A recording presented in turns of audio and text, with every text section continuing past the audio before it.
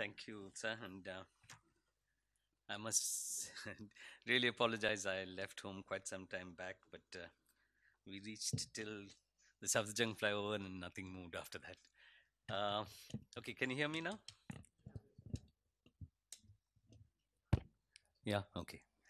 Okay, well, as was mentioned, today's lecture is titled Reading or Revisiting Capital in the Age of Finance.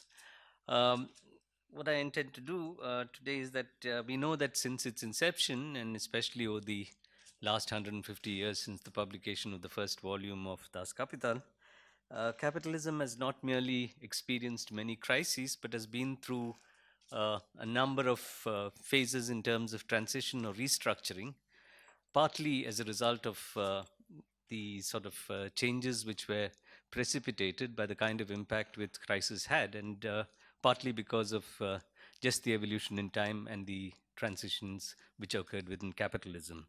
So we normally speak of phases of one particular kind. We speak of things like the mercantilist phase of capitalism, the monopoly phase of capitalism, and so on. But if we take these 150 years, there have been two crises in particular which have had a major transformative effect on the kind of capitalism we have or we had.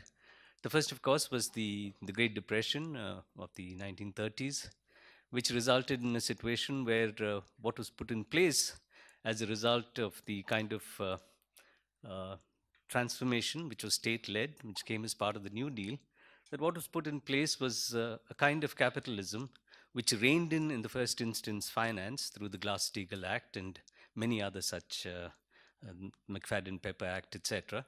But it also resulted in a kind of capitalism in which the state, as part of the New Deal initially, and then after coming out of the crisis as a result of the Second World War, as a result of the influence of Keynesianism and so on, we had a state which, as a result of significant volumes of public expenditure, as I mentioned in an earlier lecture, was in a position to be able to sustain substantial growth, uh, push the system to a situation of near full employment, put in place to a certain extent a kind of a welfare state.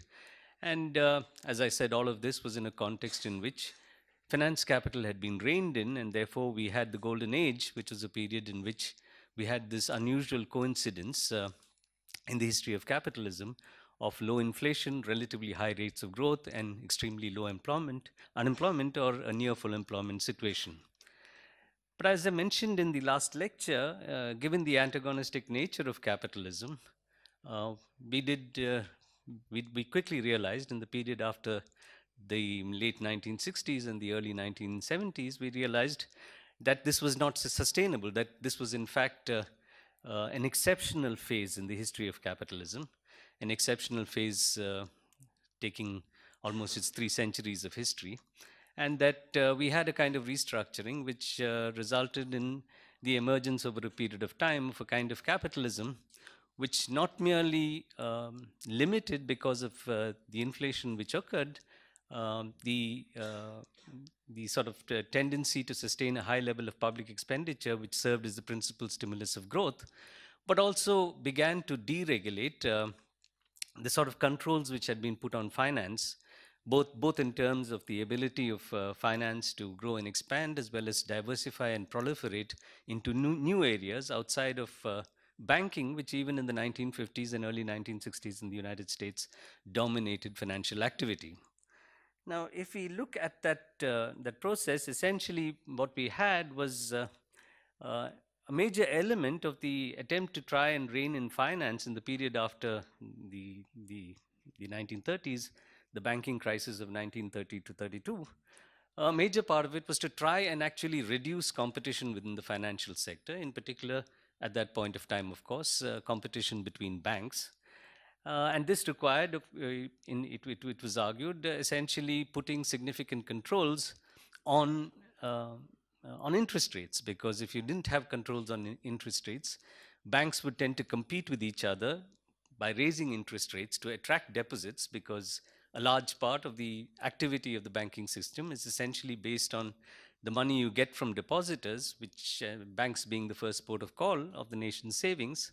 So you actually have a system in which you try and control interest rates such that there is no competition, and that this results over a period of time in an inability also because of the Glass-Steagall Act and the restrictions it put on banks, for banks to finance activities in the non-bank financing sector, because banks were prevented from diversifying into securities markets and into insurance and so on. And the result of this, of course, was that you had a not too diversified financial sector, but a financial sector which essentially was extremely stable in the period after the Second World War and going up to the late 1960s. The problem which occurred is that because of the inability to sustain that exceptional phase of capitalist growth, the golden age, you ended up with a situation where in the late 1960s, the ability to be able to sustain high levels of public expenditure without the system experiencing inflation got undermined. Inflation doubled in the late 1960s. It went even higher in the 70s, pushed in part by the oil price shocks across the in the oil exporting countries, which with oil prices going up 150%. So when you have this significant increase in prices and you have interest rates which are capped because of the fact that you don't want to have competition between banks, what you really had at that point of time was a crisis in banking, because those who were putting their money, their savings into the banking system, were finding that the rate of inflation exceeded the rate of interest which was being paid, and therefore the net return or the real return you got after adjusting for inflation turned out to be negative, so that there was people started pulling out of their savings from the banking system and attempting to invest it elsewhere. So the whole process of deregulation really began because of the inability of, well, in this case, American capitalism, to be able to sustain the kind of unusual coincidence of low rates of inflation, reasonable rates of growth, and relatively low levels of unemployment. When inflation came in, the government had to respond not merely by trying to pull back its expenditures, but also in terms of beginning to deregulate finance so that the banking crisis could be addressed by the banks trying to find new areas into which they can diversify. Now, this triggered off a whole host of changes, which I'm not going to go into in that detail, but essentially what you had is that when you have interest rate competition, banks obviously tend to now move out of areas which earlier gave them a reasonable but not too high rate of return. If you're pushing up interest rates, you're paying depositors in order to attract capital into the banking system. The cost of capital for the banks goes up. If the cost of capital for the banks goes up, they have to invest or lend to areas where they get higher returns. These areas tend to be areas which are more risky. If they tend to be more risky, they also normally tend to be more volatile. So you ended up with a situation where you had an increase in the fragility in the financial structure and a diversification into more volatile areas.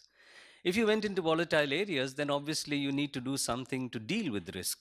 And one of the things which happened was that banks decided that they are not going to carry all of the credit assets they create on their books.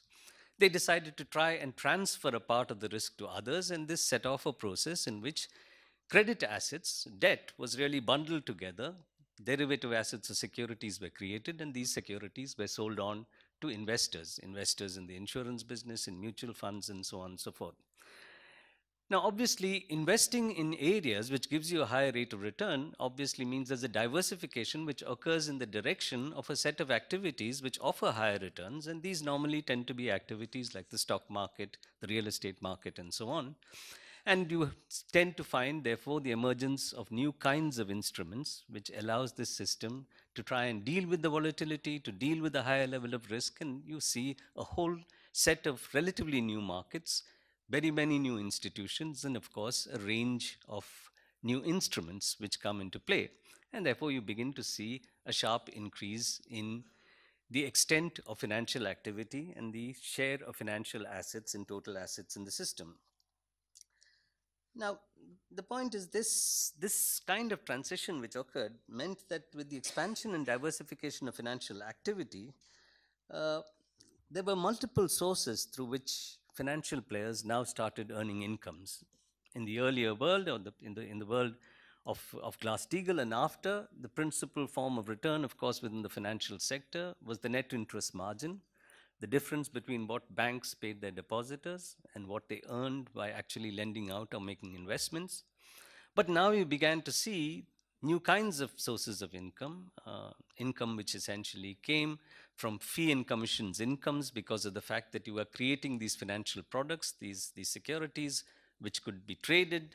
You began to see a certain degree of capital gains, the appreciation of financial assets which are now being generated. So you had a situation where it was almost like factories generating financial products, the value appreciating over a period of time, and rates of return or earnings in the form of fees, commissions, capital gains, etc., began to become more important than the old ways of earning income within the financial sector.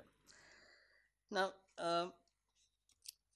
if we look at uh, this form of restructuring which has happened and the transformation which has occurred, therefore, because of what was a crisis of the late 60s and the 1970s, the inability of capitalism to be able to, because of its antagonistic nature, to be able to sustain the golden age, that what we had, therefore, is a kind of restructuring which transformed capitalism hugely relative to the way it looked and functioned in Marx's time. Marx's Capital was, after all, written in the age of industry. Today, we can say that we live, or people do say, that we live in the age of finance.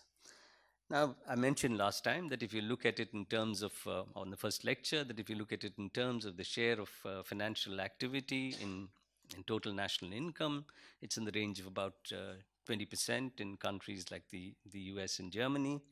If you look at the share of financial profits in total corporate profits, there's been a significant increase from about 7% to about 28% over a period of time.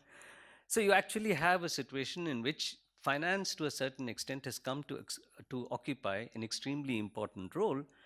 But most significantly, what you have, and which is going to be one of the principal concerns which I'm going to address today, is that you begin to observe first a much faster rate of accumulation of financial assets as opposed to real wealth.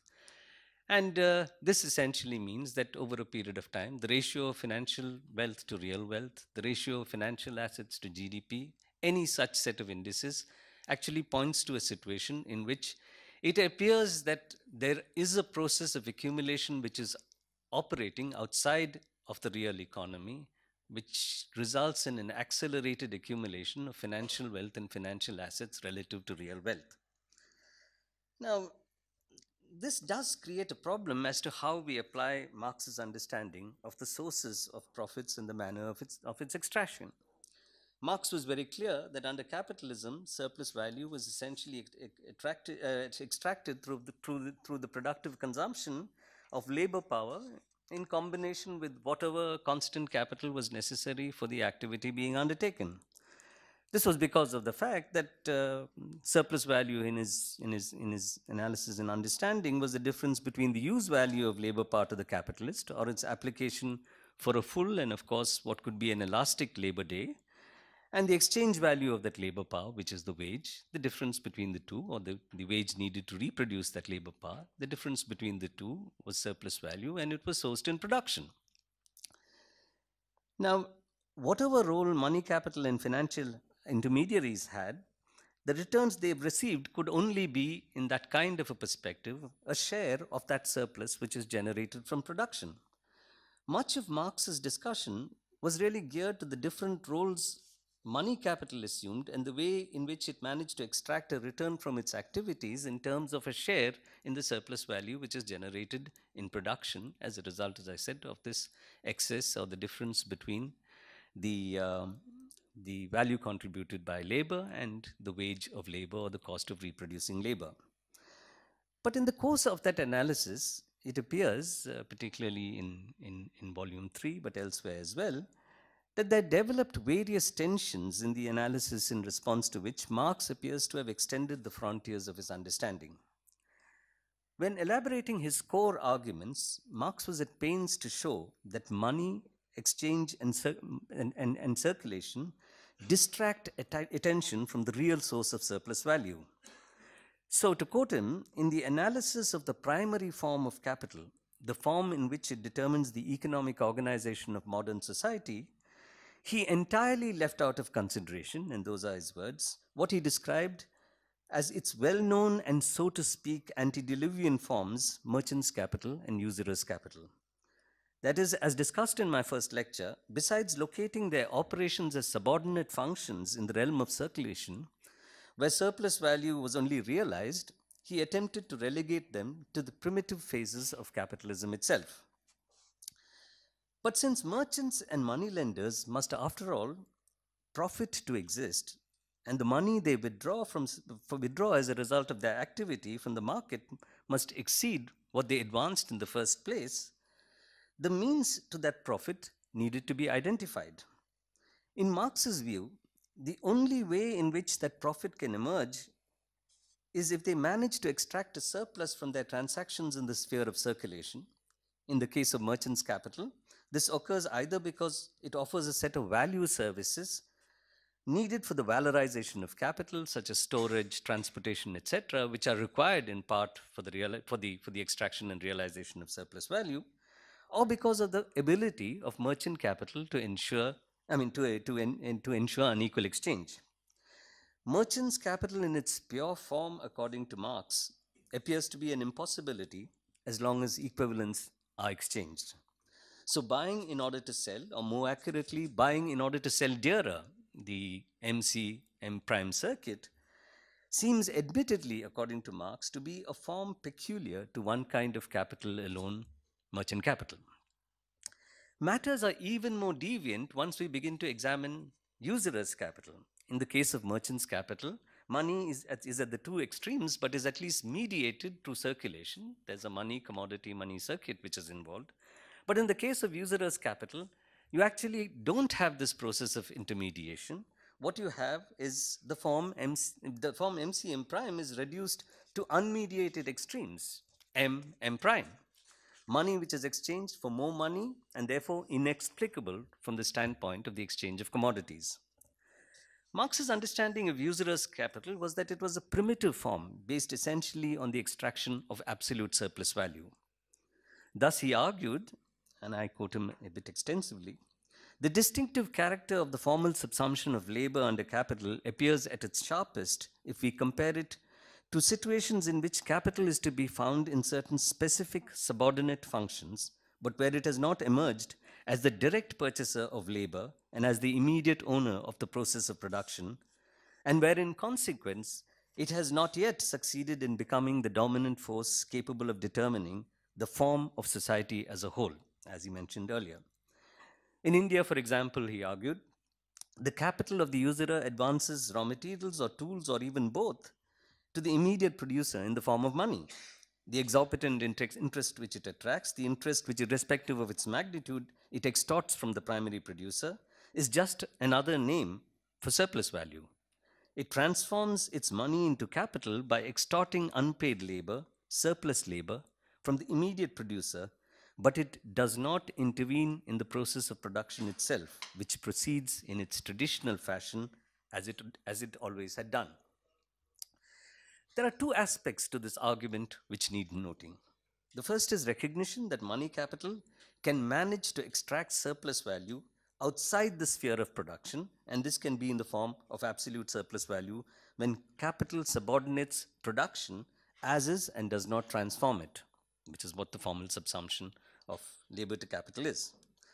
Second, there is the view that this happens only in the stage when capitalism is still emergent and has not ceased the process of production. But when performing this parasitic role, it does pave the way for such seizure. This form of extraction of surplus value very often leads to the expropriation of peasants and petty producers, because they are often forced to sell their meager assets to the usurer to service their debt, leaving the producer bereft of the means of production and with no commodity to sell other than his or her labor power.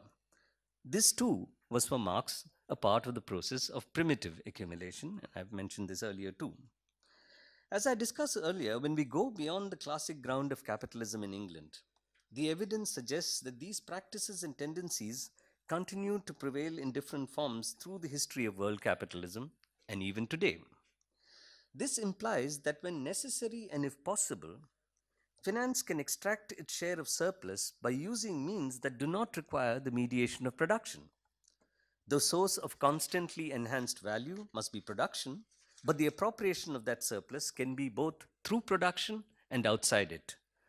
This is all the more possible if profits accruing to money capital take the many forms I had referred to at the beginning of this lecture. Of course, Marx did not end his discussion of money and finance with this reference to the antediluvian forms, that is, of merchants and usurers' capital. Rather, that discussion features in Marx's analysis of capitalism at different levels. To start with, he recognized that the development of circulation under capitalism, that with the development of circulation under capitalism, borrowing and lending, and debtors and creditors emerge as money takes on the form of means of payment. Besides its functions, of course, as means of value, measure of value and means of circulation. With credit being a widespread feature in the process of circulation, settlement systems emerge that cancel out implicitly reciprocal payments and require actual circulation of the means of payments only to balance the rest. Nobody carries bags of money to make payments in markets. A lot of them are settled through other kinds of instruments, and most of these are settled by balancing out the pluses and minuses, and the only exchange which takes place in terms of the means of circulation is really what is left in order to be balanced. The greater the concentration of amounts that can be settled in one place, the lower would be the amount of the means of payment in circulation.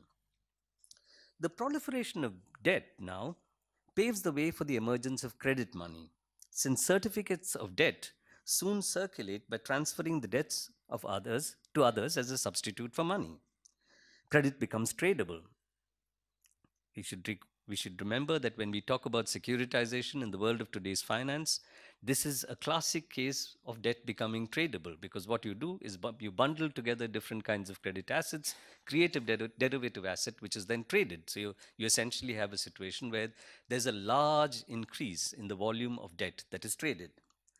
Besides facilitating transactions that are separated in time and space, such as, for example, the purchase of cotton production for cloth, and the production and realization of the value of cloth, say, through the long trade with India, as was happening at that point of time, this role for credit money soon results in a chain of debt.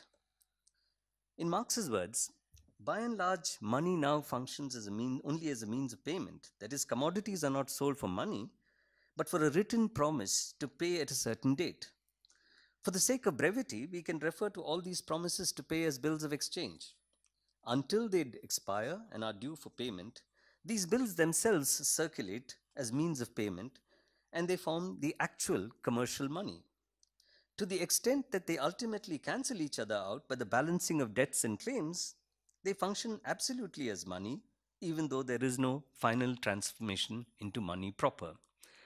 So what we actually have here is a situation where, as we move into as circulation expands, we move into a situation where we have debtors and creditors, we have instruments which then become tradable instruments and become means of payment rather than merely being IOUs.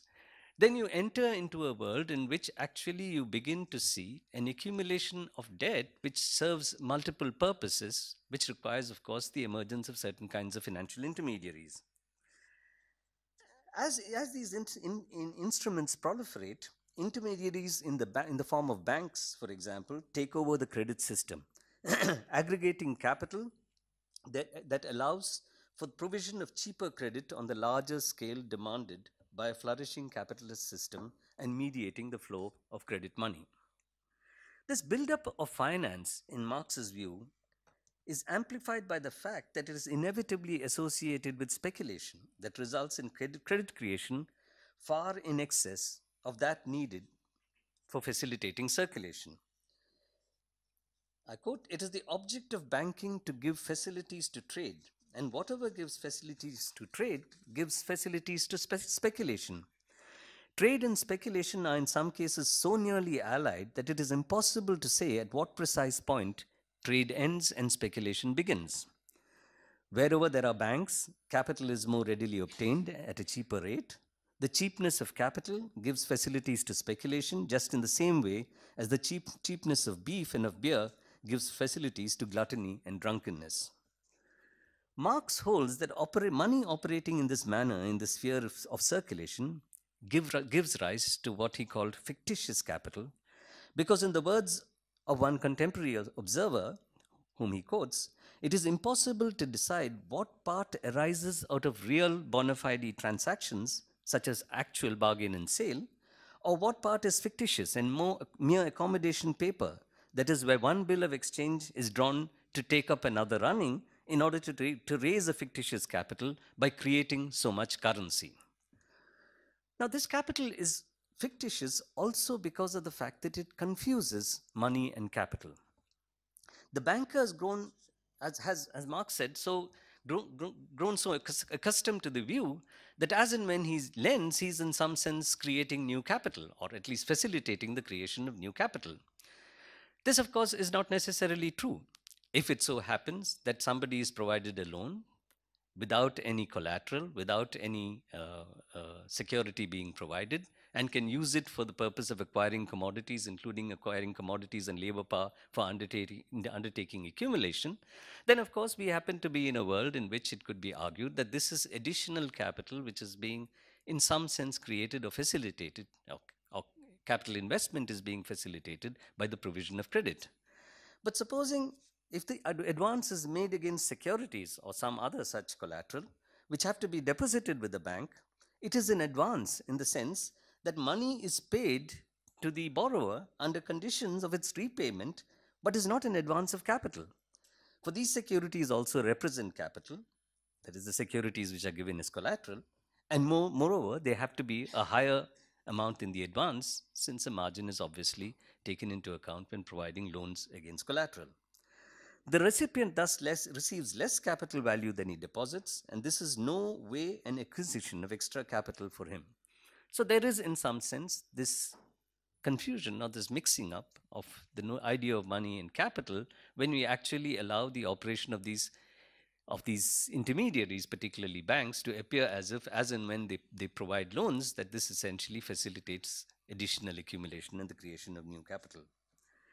If money capital parading but not supporting real transactions or providing additional capital for accumulation is termed as fictitious, then much of modern day finance will qualify as fictitious, especially capital invested in asset-backed securities and derivatives of other kinds. Modern economies seem to be flooded with, even if not dominated, by assets that would qualify as fictitious capital in Marx's terms. The role of many new instruments in modern day finance is really to facilitate the trading of risk and not the debt from which risk is detached. Whether this makes these assets all representatives of fictitious capital is an issue I return to. Meanwhile, in Marx, this sheer expansion of circulation leads to the separation of money, or we can say finance, money capital or finance, that facilitates monetary circulation from that used to gain command over commodities and higher labor power to generate surplus value.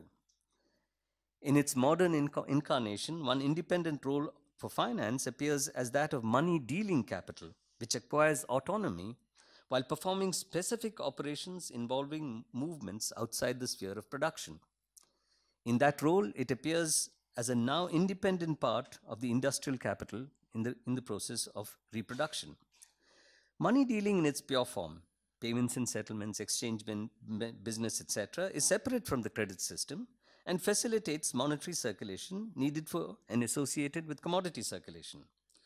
This capital, therefore, represents, in Marx's words, on a diminished scale, the additional capital which the merchants and industrial capitalists would otherwise have to advance for this purpose themselves. So the mass of money capital which the money dealers operate with is circulating money capital of the merchants and industrialists, and their profit is simply a deduction from surplus value, since they're only dealing with the values already realized. So we are still in the realm where the circuit of this kind of capital, which is another form which Marx refers to, is one which actually appropriates some surplus which is generated through production, which is generated through the mediation of production. However, Marx distinguishes between these money dealers or pure financial players of that time and the payments made to them, and interest bearing capital lending to earn interest under capitalism. In the hands of the money capitalist, the money and means of payment is potential capital, and in the hands of the capitalist engaged in production, it is functioning capital. The former capital, of course, bears interest. The latter generates profit, which is partly paid out to interest bearing capital and the balance retained as the profit of enterprise. The growing role for money capital as an independent form in the hands of independently functioning financial intermediaries soon affects the capital destined to finance production. The borrowing and lending of money becomes the special business of some money lenders. They appear as middlemen between the actual lenders of money capital and the borrowers. This concentrates loan capital with a few financial intermediaries, mainly banks, who are the ones who deal with the borrowers. Overall, and now I quote Marx again, money taken here as the independent expression of a sum of value, whether this exists actually as commodity in money or commodities, can be transformed into capital, and through the transformation, it is turned from a given fixed value into a self-valorizing value capable of increasing itself. It produces profit, that is, it enables the capitalist to extract and appropriate for himself a certain quantity of unpaid labor, surplus product, and surplus value. In this way, the money receives, besides the use value which it possesses as money, an additional use value, namely the ability to function as capital. Its use value here consists precisely in the profit it produces when transformed into capital. In this capacity of potential capital as a means to the production of profit, it becomes a commodity of a special kind. Or what comes to the same thing, capital becomes a commodity. So if a proprietor pays a lender a portion of the profit thus produced, what he pays for with this is the use value of its capital function. The part of the profit paid in this way is interest, which is nothing but a particular name, a special title, for a part of the profit which the functioning capitalist has to pay to the capital's proprietor instead of pocketing it himself. Thus, Marx sees here the restoration of the link between the independent money capitalist and production through the division of surplus into profit and interest. Yet there is much that is being concealed here. Profit of enterprise as a category appears as the payment to the entrepreneur for the work done, that's from Marx, for the work done as a functioning capitalist. And interest is earned as a property, as a property stemming from the ownership of capital. This separation of capital as property bearing interest against against capital as function earning profits results in the profit of enterprise standing, in Marx's words, as antithesis to wages, or capital as function not primarily seen as standing in opposition to and exploiting labor, but of profit forming an antithesis to interest. This is an illusion. Marx is still clear that surplus value, whether it takes the form of profits of enterprise or interest, must be mediated by capitalist production. In his words, it is utter nonsense to suggest that all capital could be transformed into money capital without the presence of people to buy and valorize the means of production. That is the form in which the entire capital exists apart from the relatively small part existing in money.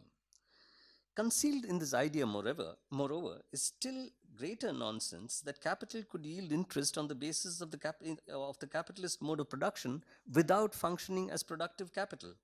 That is, without creating surplus value, of which interest is simply one part. If an inappropriately large number of capitalists sought to transform their capital into money capital, the result would be a tremendous devaluation of money capital and a tremendous fall in the rate of interest. Many people would immediately find themselves in the position of being unable to live on their interest and thus compelled to turn themselves back into industrial capitalists. There are, however, here again two issues that bear separation. One is the recognition that money capital assumes many autonomous forms, and I've taken you through those forms, and finds ways of appropriating, even if not generating surplus value, while engaging in activities that involve no mediation of production.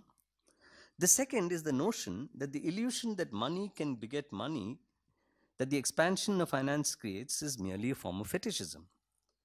In volume 3, Marx notes that in the form of interest bearing capital, capital appears immediately in this form unmediated by the production and circulation processes. Capital appears as a mysterious and self creating source of interest of its own increase. The thing, money, commodity, value, is now already capital simply as a thing.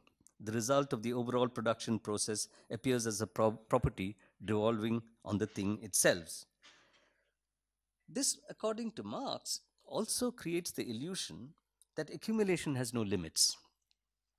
The identity of surplus value and surplus labor sets a qualitative limit to the accumulation of capital. This comes from the total working day, or the length of the total working day, the extent of development of productive forces, the size of the population, all of which limit the number of working days that can be simultaneously exploited. But if surplus value is conceived in the irrational form of interest, the only limit is quantitative. So it is not just that quantitative in the sense that you have a certain amount of money, and depending upon the amount of money you have, given a certain rate of interest, it will accumulate itself to some larger value M prime. So it is not just that surplus value is generated in production, it is also that the proliferation of credit money and other forms of speculative finance is in part fictitious and conceals the real antagonism inherent in capitalist production. The focus on these extremely important features of money capital meant that Marx spent little time addressing the tension in capital itself between the recognition of the rapid pace of expansion and proliferation of finance and the notion that this is insubstantial, is not central to the generation of surplus value, and in some senses is an illusion in a form of fetishism. This tension in Marx's analysis is reflected in the fact that while he gave primacy to extraction of surplus value in production, he had to recognize the then just emerging complexities in the world of money and finance, which result in the appropriation of various functions in the circuit of industrial capital by independent forms of money capital. This makes money capital crucial to the process of production and appropriation of surplus value, to the unity of production and circulation, as he called it, and can vastly increase the share of aggregate profits accruing to money capital. The problem is that, as Marx himself saw it, so long as financial assets are liquid, that is, they can be traded or can be sold in functioning markets for forms of immediate purchasing power, and the value of money is stable, they can be used to purchase commodities, including labor power of an equivalent value. And those commodities can be put to use to generate surplus value. So their value is not at all an illusion. To treat that capital as fictitious then is to ignore the role it can play in accumulation if it chooses to. These possibilities are amplified in the age of finance. If the development or evolution of capitalism involves handlers of money capital assuming multiple roles as money dealers, credit intermediaries, money capitalists, and banks, more recent transitions that generate a whole world of financial dealers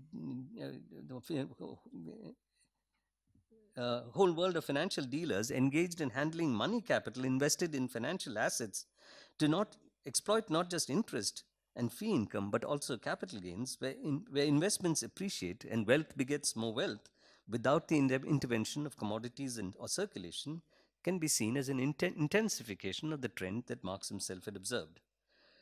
However, instead of independent money capital retaining a link with production, as happens in the case of interest-bearing capital and capital as functioning capital, instead of independent money capital retaining a link with production, it appears to feed on itself.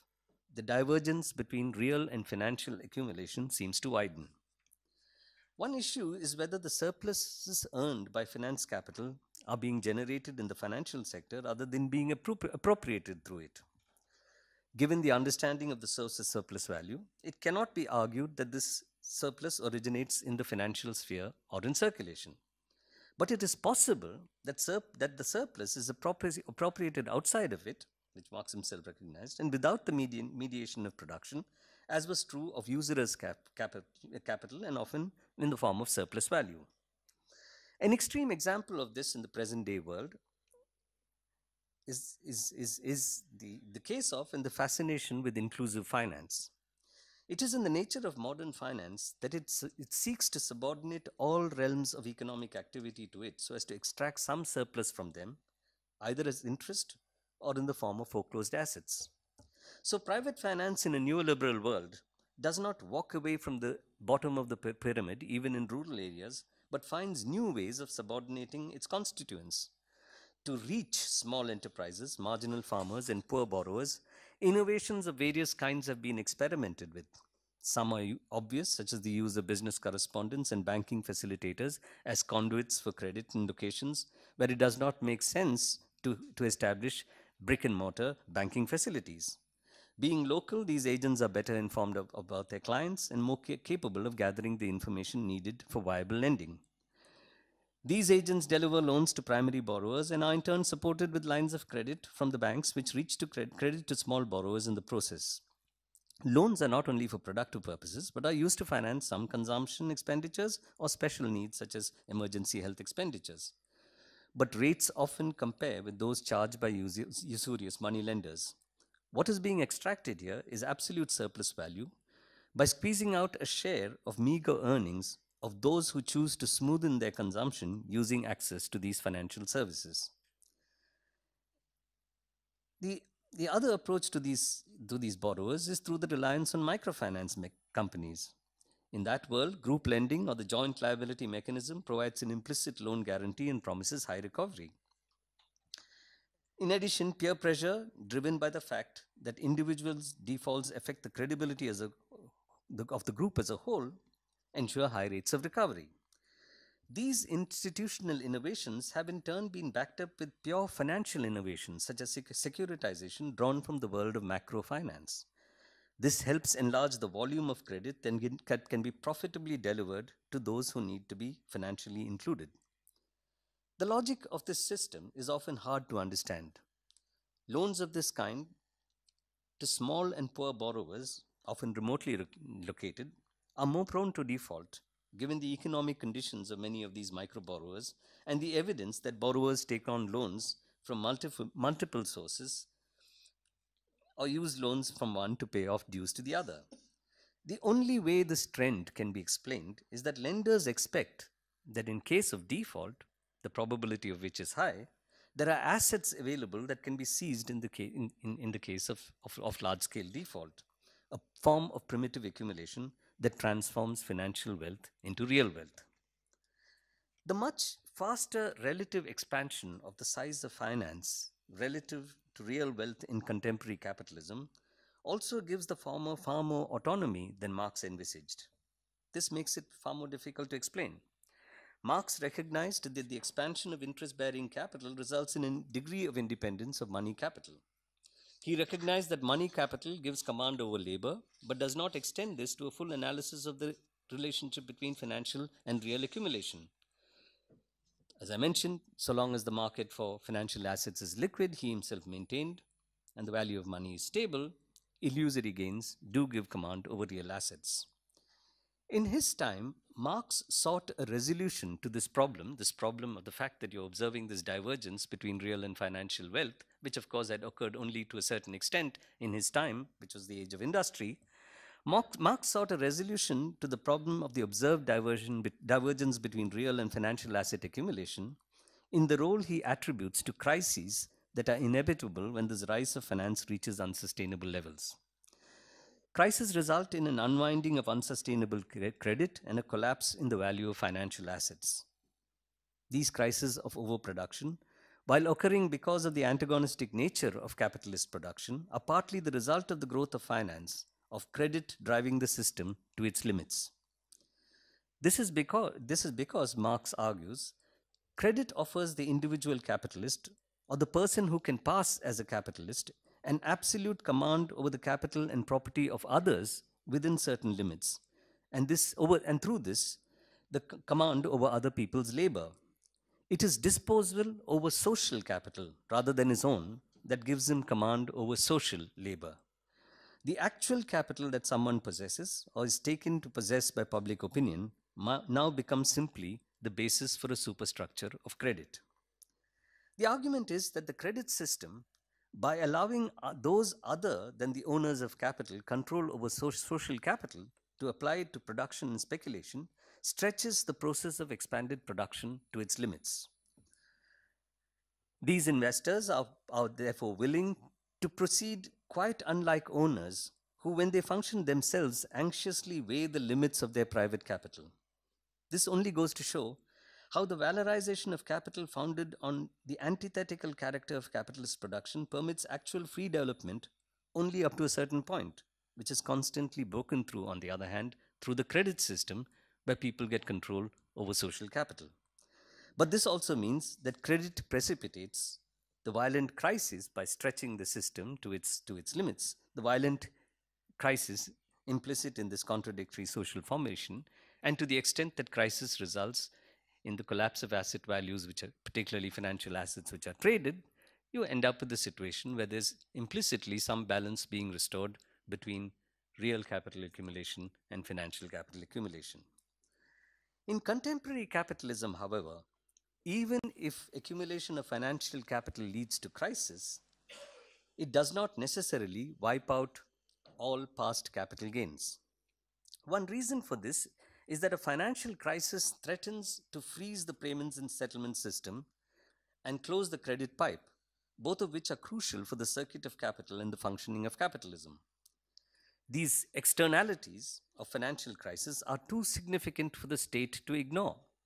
In the event, in all major crises involving a crisis of the financial system, governments and central banks intervene to restore stability and profits in the financial system by injecting taxpayers' money, or in essence, by socializing losses.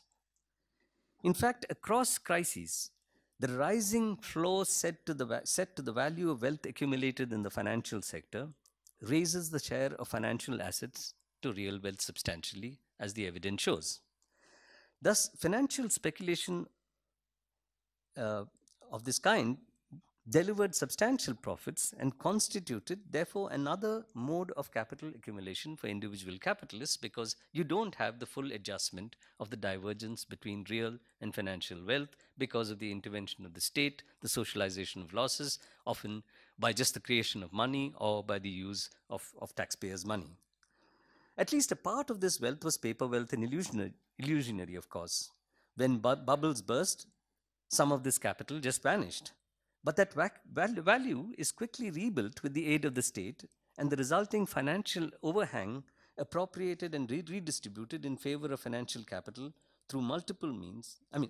Overhang appropriates and redistributes in favor of financial capital through multiple means a range of surpluses generated elsewhere in the economy, that is, in production.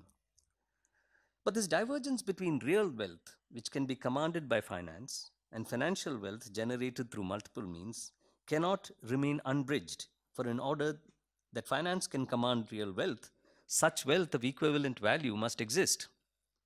If the production of financial wealth occurs faster than that of real wealth available to be traded in the market, then new sources of real wealth must be found. One source is, of course, the privatization of public sector assets, which makes available wealth accumulated through the investment of the social surplus to private capital.